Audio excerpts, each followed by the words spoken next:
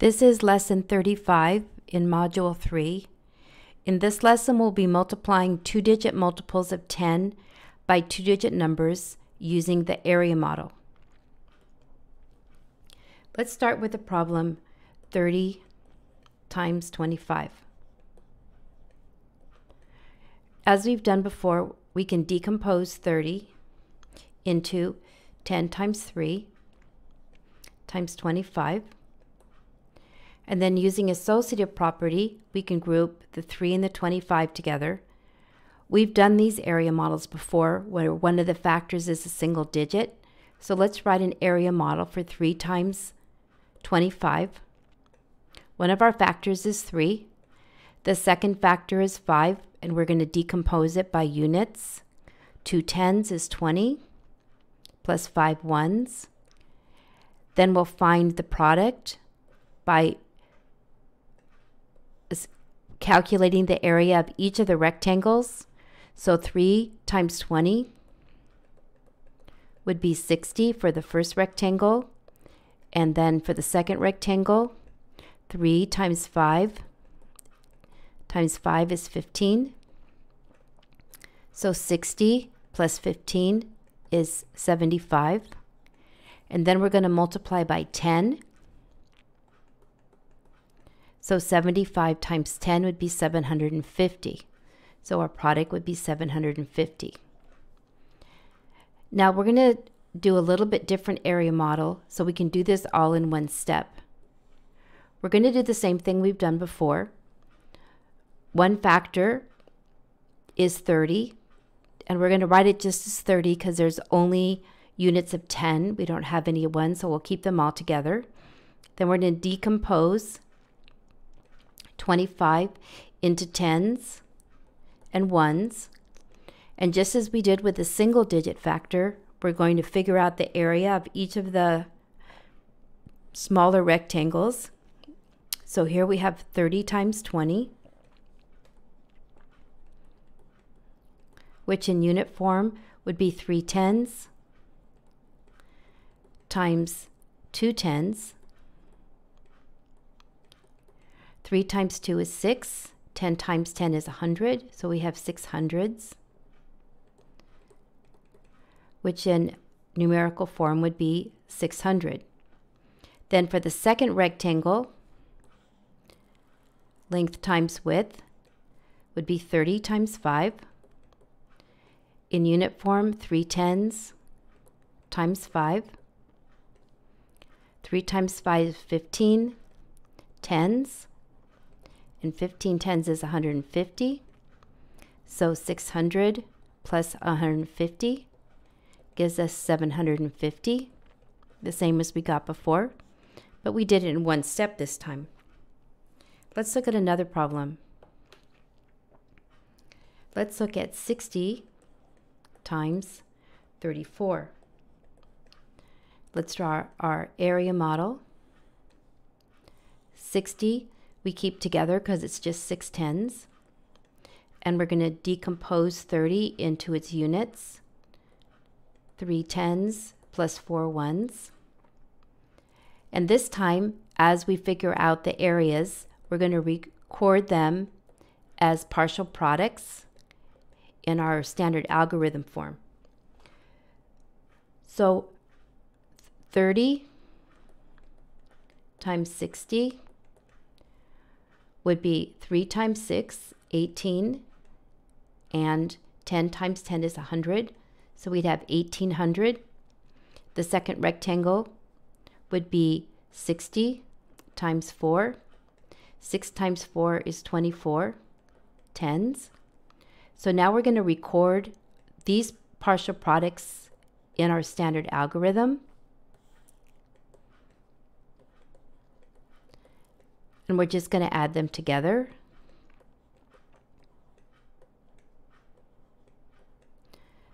So we get a total product of 2040, just as we would if we added together the two areas here.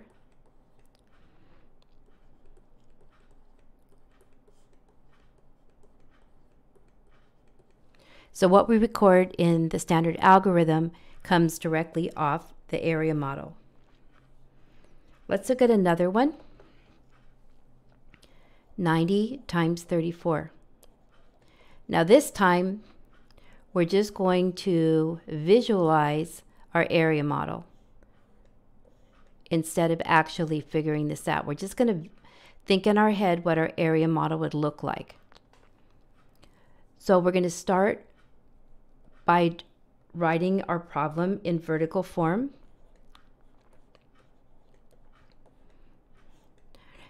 And we think what would go here, where we're going to multiply 90 times 4. 90 times 4 would be 360, I'm sorry. Then we're going to think of our second rectangle, which is 90 times 30. That would be 2,700. Then we're going to add them together to get a total product of 3,060. Now we're going to try this with our problem set. So the directions say to use the area model to represent the following expressions and then record the partial products and solve. So let's do the first one together. Our first factor is 20. And we leave it as 20 because it's just 2 tens, only 1 unit. And the second one is 2 tens and 2 ones. And we write it here vertically. So we're going to figure out the area of our smaller rectangle first. 20 times 2 would be 40. We'll record that as our first partial product. And then 20 times 20 would be 4 times 4, 10 times 10, 400. We'll record that as our second partial product. And our total product is 440.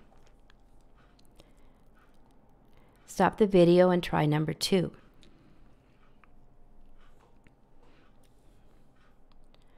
Okay, for number 2, our first factor is 50. Our second is 41, which we're going to write as 4 tens and 1 1.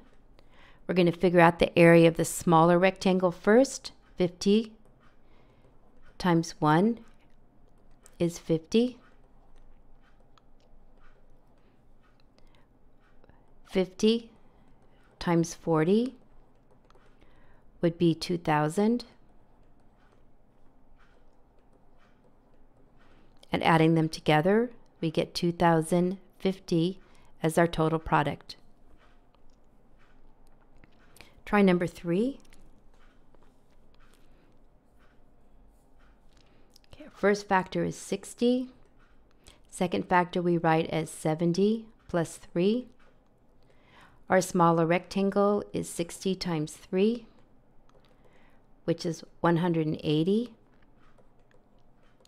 Our larger rectangle is 60 times 70.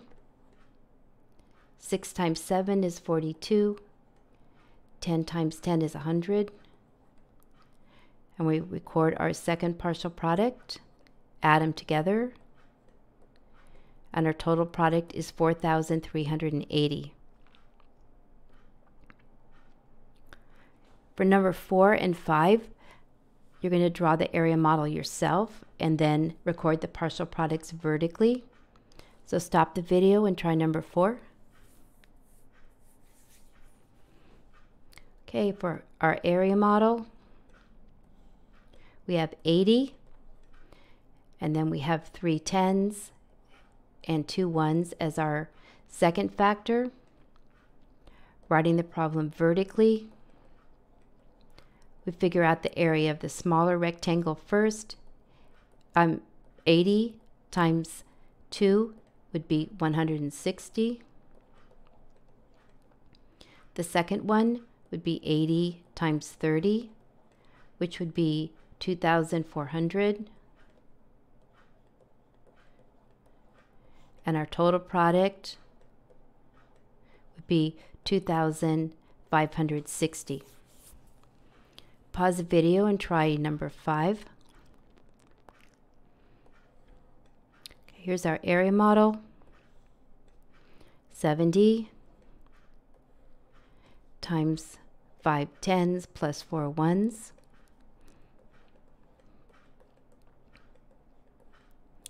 Our smaller rectangle would be 70 times 4, which would be 280. Our larger rectangle would be 70 times 50, which would be 3,500. When we add them together, our total product is 3,780. Now for 6 through 9, we're going to visualize the area model, not draw it, and then solve the problems numerically. So stop the video and try number 6.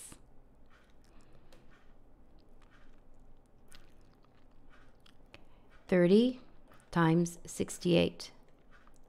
So first we're going to visualize the area of the smaller rectangle. So we'd be doing 8 times 30, which would be 240. We'll visualize the area of the larger rectangle, which would be 60 times 30, which would be 1,800. When we add them together, we get 2,040. Try 7.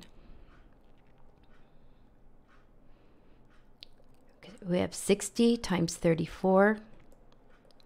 The area of the smaller rectangle would be 60 times 4, which would be 240. The area of the larger rectangle would be 60 times 30, which is 1,800. If we add them together, we get 2,040. Try number 8. 40 times 55. The smaller rectangle would be 5 times 40, which would be 200. The larger rectangle would be 50 times 40, which would be 2,000. Adding them together, we get 2,200. And finally, try number 9. 80 times 55. The smaller rectangle would be 80 times 5, which would be 400. The larger rectangle would be 80 times 50, which would be 4,000. We add them together, we get 4,400. And that's the end of lesson 35.